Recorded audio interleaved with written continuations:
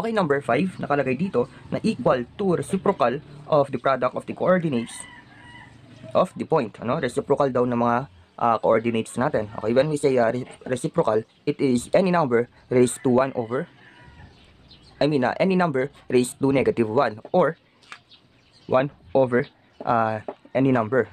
So, ibig sabihin, yung 5 natin ay equal to,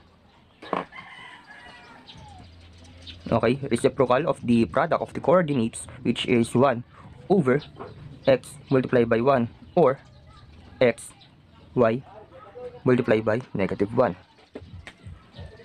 So, pareho lang yan. Okay? So, the slope at any point by dy over dx is equal to 1 over xy. So, separation of variables ulit. Ang y para sa dy, ang x ay para sa dx. So, ilipat natin tong y, bali, ano lang yan, cross.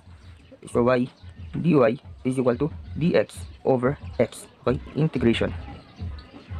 Okay, integral of y dy ay y squared over 2 is equal to the integral of dx over x, yung integral number 5 or integral formula number 5, which is the natural logarithm or ln x plus the constant. So, kung gusto nyong i-eliminate yung 2 dito, multiply na lang natin yung whole equation natin sa 2.